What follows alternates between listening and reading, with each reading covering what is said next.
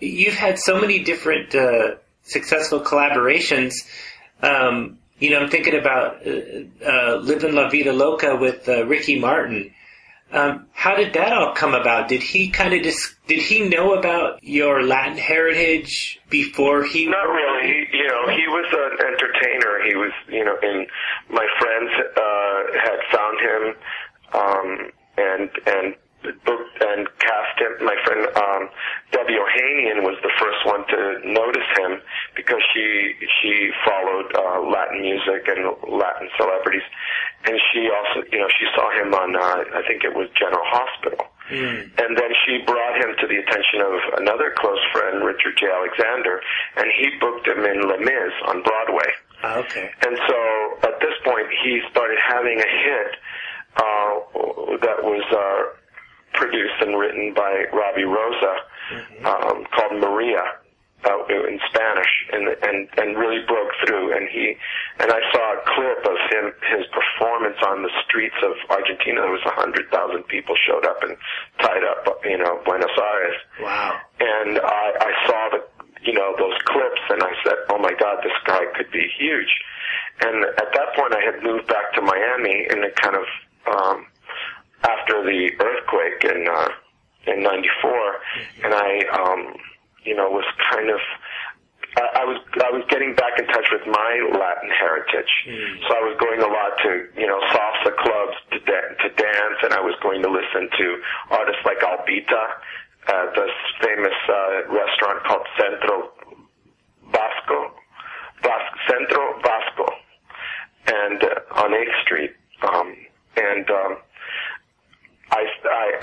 I started taking, I took Steven Tyler there one night and everything, and so I started getting into all of this, and then there was a artist that a friend of mine was producing, a friend of mine from high school, Rafael de Gil, and he was the one that wrote, the early Miami Sound Machine hits with Joe Galdo. Right. And they had written it for, another artist, and then they put Gloria Estefan's voice on it. And that's how that happened. Anyway, he was producing an artist named Roscoe Martinez. And so I started co-producing it with him for fun. And, because I thought I could help him. He was, really trying to get this artist to go forward. And we sort of started coming up with the sound. And I asked Robbie Rosa to come and, I had already started working with Ricky. And, somehow it all came together on Ricky's record. I used the same musicians from Roscoe's record, and it was a stepping stone towards that sound that I think changed the course of Latin music, because, one of the things that, that it was an innovation, we were the first to record and mix a record all in what they call in the box, on Pro Tools, the beginnings of Pro Tools, and that we were the first to go all the way to number one with a song that was 100% non-analog. I didn't know that. That fact made it into the Wall Street Journal. No kidding. And so one of the things about that, that new sound of digital, it had a kind of metallic sound, and we also, to compensate for that metallic sound, we kind of made it drier than Latin music had ever been, which was more like the early beginnings. Well, it's more like R&B and dance music, where things were very, deconstructed and you could hear everything in front of your face, instead of the kind of records before it made it sound as though they were in a hall, or with a lot of echo, or with a lot of corny kind of that kind of Euro pop sound. Right. And so we changed that with Ricky. We got his voice right in everybody's face. It really worked. And so from that moment on, a lot of nothing has ever sounded like it used to sound. And so also songwriting wise, I brought all of my experience with Aerosmith and Bon Jovi and Kiss Alice Cooper, Joan Jett, to the table, creating arena rock songs with a Latin flavor. That's an interesting way to describe it. Wow. And, also, there was another influence, very strong influence. Right at that moment, Frank Sinatra died. Oh. So Frank Sinatra's music was coming out of the airwaves, and so we decided, and we were, all of a sudden into this Rat Pack idea, and also this Latin Elvis concept that we had for him. Oh, that's and interesting. So we put that into, the songs as well. So there was a swing aspect to it.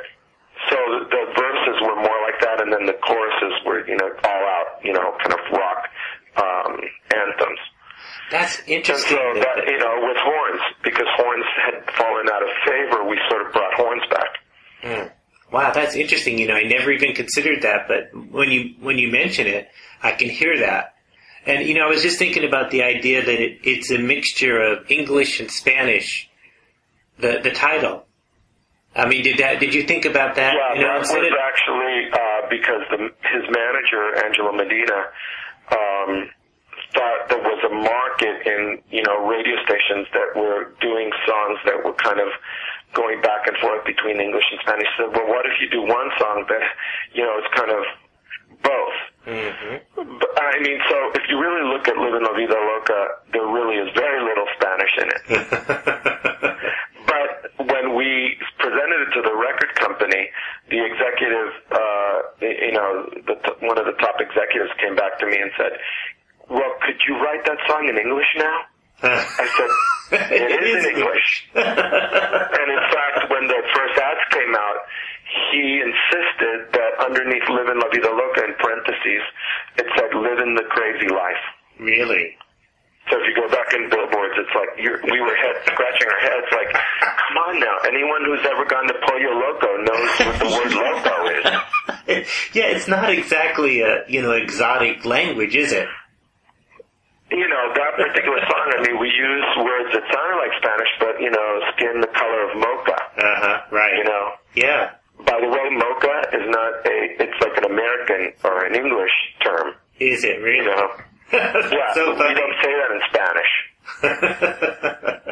That's funny. But it sounded like Spanish. So, it took me like 3 days to really work out the right combination of sounds and words. Wow. Which was, that's pretty much the longest I had ever worked on a song before. Really? That was before I started working in theater. Wow. And these days, I can't write a song, it takes me 3-4 days to write a proper song.